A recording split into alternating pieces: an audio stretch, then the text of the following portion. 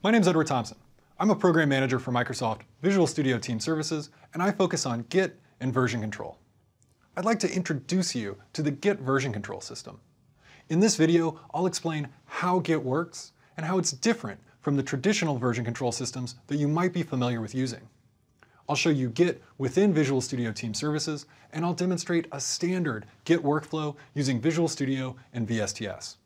And I'll demonstrate one of Git's most powerful features, a technology called pull requests that enable code review from your team and help enforce best practices. But first, I should explain why Git has become the most popular version control system on the market. And that stems from how Git is different than a traditional version control system like Team Foundation version control or Subversion. Those traditional version control systems are called centralized version control systems. You talk to a central server whenever you want to work with your source code. If you want to create a branch, you need to ask the server to create one for you. If you want to merge your changes with a coworker's, you need to ask the server to do that for you. In some configurations, you may have to ask the server if you even want to start editing a file. Now, there are some benefits to these sorts of centralized systems, but fundamentally, they slow down the development process. So in our constant effort to build software more efficiently, a different type of version control system, like Git, starts to look very appealing. Git is what's called a distributed version control system, and that means that it doesn't rely on a central server to operate. Instead, every developer has a full copy of the repository on their local computers that they can work on. This means that you can make changes locally and even commit those changes locally. You can create a new branch locally to work in, and in fact, with Git, you're encouraged to. You don't need to be an administrator to create a branch, and it's incredibly fast and efficient, so you can create a quick branch just to fix a bug or to work on a new feature. Now, just because Git doesn't require a central server to operate doesn't mean that you shouldn't have one. We're not going back to the bad old days of software development before version control, where you were never really sure which was the latest version of a file, and you did the release build on a developer's workstation. Having a central server is still a best practice. It's the single source of truth for your software. And Visual Studio Team Services is that central server for hosting Git repositories within your organization. Let's take a look at Git in VSTS. Here I have a simple C# project hosted in a Git repository inside Visual Studio Team Services, and I can navigate through my project's structure within VSTS. I can navigate through and see the files as they exist in my repository. I can even click on a file and view the contents of the file as it exists in the latest version. I can even edit this file within VSTS. This is using the same rich text editor that's included within Visual Studio Code. So I get syntax highlighting and great editing. I don't just get to see the structure of the repository, I can also look at the history. If I come to the Commits tab, I can view how my repository has changed over time. The Pushes tab lets me see who has uploaded changes and when into this repository. And finally, the Branches tab lets me look at the structure of my repository, the different branches. I've got my main integration branch, master, as well as other branches that exist on the server. Now, of course, it's great that Visual Studio Team Services has this rich web user interface. But most of us don't do our code editing in the web. We do it inside a text editor or an IDE. That's one of the things that makes using Git so powerful.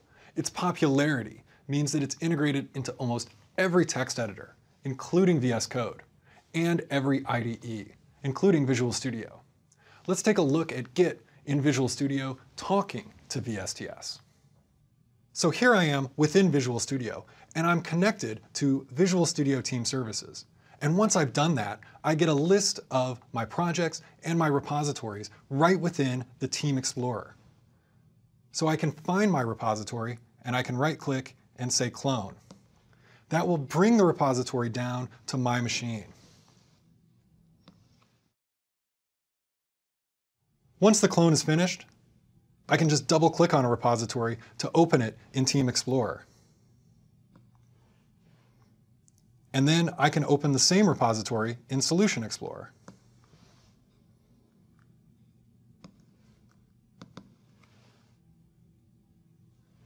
Now I can work on my project with the rich Git editing experiences that Visual Studio offers. I can make a change to a file, like add this comment, and save it. And when I navigate to Team Explorer and go to the Changes tab, you can see that Git noticed that that file had changed and added it to the changes list automatically. Now, again, one of the most powerful parts of Git is its lightweight branching functionality. So when I make this change, what I actually want to do is commit it on a new branch. And I can get started with that even though I've already started working on my files. I need to go to the Team Explorer homepage, click on Branches, and then say New Branch.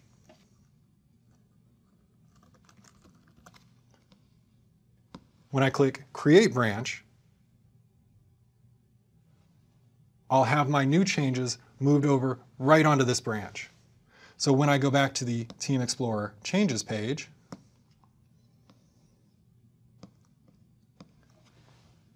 I can update a commit message and click Commit. And now my changes have been updated on my new branch. Finally, I can push these changes back to Visual Studio Team Services. I can click the Sync button right from within the Changes page. And then click Push to send my changes up to the server. So now if I navigate back to Visual Studio Team Services and click Reload on the Branches page, we'll see my new Add Comment branch. Once we have a branch pushed up to Visual Studio Team Services that contains our code, we're able to use a powerful technology called pull requests to enable code review and enforce best practices. Let's take a very quick look at how to merge our changes into the master branch using pull requests in VSTS. So from within Visual Studio Team Services, I can navigate to my new branch. I can drop down and create New Pull Request.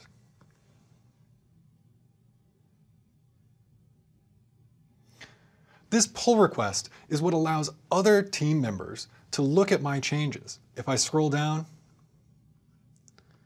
you're able to see all of the changes that I made within my branch. Other team members can come in and add comments to this. They can comment on either the individual lines of code or more generally on the changes that I'm making. I can add a comment to the pull request to provide a description and click Create, and my team members will be notified that there's a new pull request for their attention and code review. This is a very powerful way to get both code reviews and branch policies. So that was a very brief look at pull requests. You can learn more about pull requests in other Connect on Demand videos. And if you'd like to learn more about Git in Visual Studio Team Services, please visit visualstudio.com/learngit. To read more about code review with pull requests, visit aka.ms/code review. And to learn more about how you can use pull requests to enable branch policies, visit aka.ms/branch policies. And be sure to follow us on Twitter. Thanks for watching.